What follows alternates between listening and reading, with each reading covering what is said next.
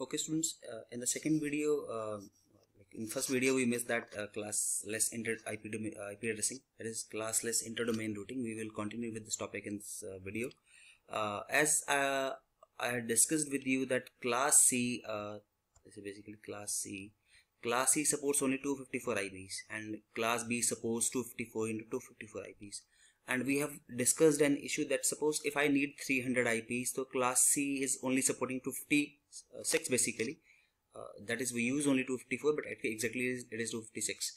Class C supports 256 IPs, but I need 300. So of course we will go with class B because it supports 256 and 256. But if you multiply this value, it is much bigger than the IP address we need, 300 IP address we need. So in this case, neither class C nor class B will be able to satisfy my requirement. So hence we have a new concept for it that is called classless IP addressing, in which we will not use any class, and that is why we call it classless IP addressing, and we also call it classless interdomain routing. As I have discussed this same thing in the first paragraph. Class C supports only 254 IP addresses by default, and class B supports 254 hosts. Host means computers. If we need 300 hosts, neither B or neither class C will be supporting it, because class C does not support the required number of IP addresses, and if you use class B, it will lead to great deal of IP addresses wastage.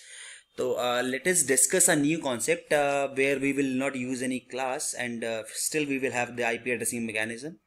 So see, if we see in classless IP addressing, how we come to know, seeing an IP address, will come to know that IP address is a classless IP address. So you will have a slash over there as 192.168.1.1/28. The slash, this signifies that this is a classless type of IP address.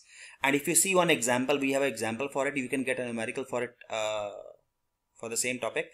We have an IP address 172.16.0.0/25. And he's saying find the number of subnetworks and the number of computers per subnet we can have. As you can see, its first value is 172, and if you see that PPT 172, so 172 means it is a class B IP address. So 16 bits will be for net ID, 16 bits for host ID. Now continuing to our same thing, this is a class B IP address. So number of subnets will be 2 raised to power this value after the slash minus 16. 16 because a number of 2 bytes for net ID. So 25 minus 16, 9. 2 raised to power 9 is 512. 512 number of subnets we can form out of this IP address. And now we have to identify how many computers we can have in a particular subnetwork. So again 2 raised to power 32, because 32 it is ipv4. v4 means 4 bytes, that is 32 bits, minus this slash value. And minus 2, because 2 IP address, first IP address and last IP address we don't use. 2 raised to 7 minus 2, it comes out to be 126.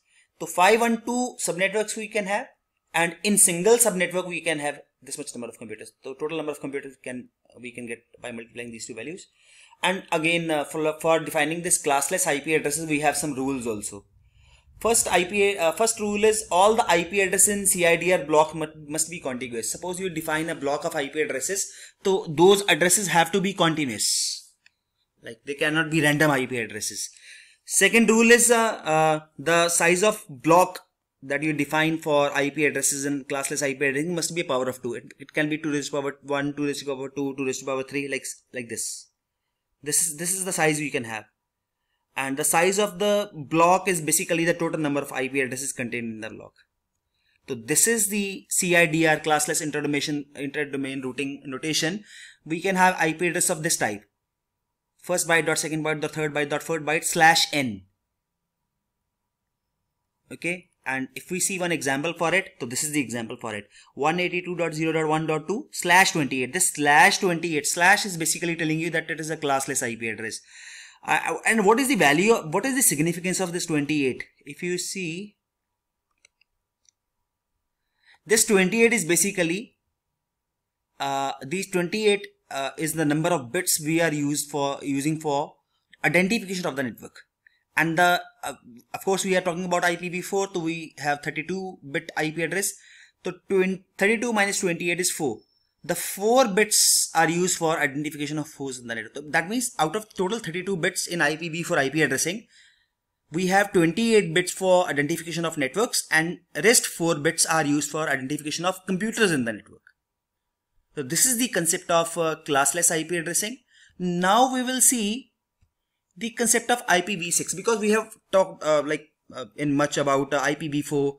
IPv4 means 4 byte IP address, and IPv6 basically is having 16 byte IP address. See, why we need IPv6? Basically, we are already having IPv4, and IPv4 IP addressing was successfully running on internet. So main things was like as the number of computers, number of hosts are increasing on the internet, so we are falling short of IP addresses in IPv4. And you can see in the first line, as the internet has been growing extremely fast, the IP addresses are quickly depleting in IPv4. So that means we need a new addressing mechanism which supports more number of IP addresses.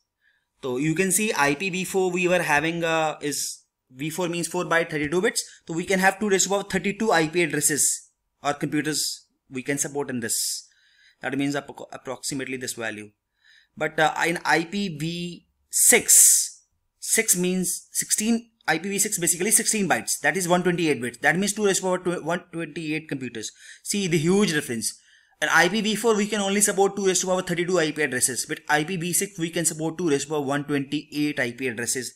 That means 3.4 into 10 raised to the power 38 IP addresses we can have. Extremely huge range of IP addresses. Now if you see the IPv4 addresses, you have already seen that like 172.16.0.1 4 bytes, but IPv6 IP address looks like this. So 16 bytes we have, because if you check this, it is of 16 bytes. And the difference between IPv4 and IPv6 is IPv4 addresses were in decimal form, IPv6 are in hexadecimal form. You can check these alphabets also. So this is in hexadecimal form.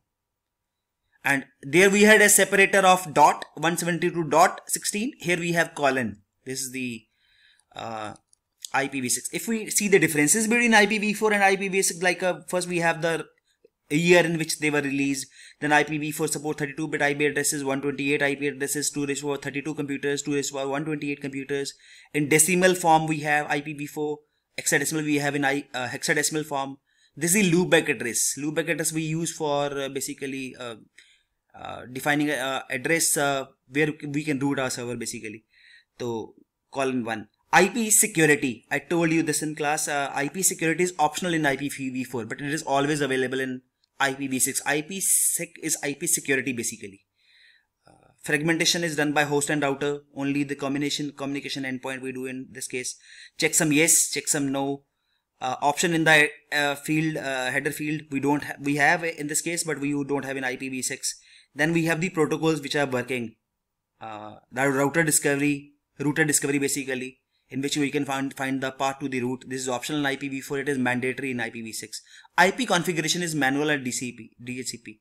So we have we have 3 different methods in IPv6. Like we can have manual IP address also, we can have automatic also, and we have DHCP, that is dynamic host configuration protocol version 6. So basic difference we come to know about in this is like IPv6 is the future.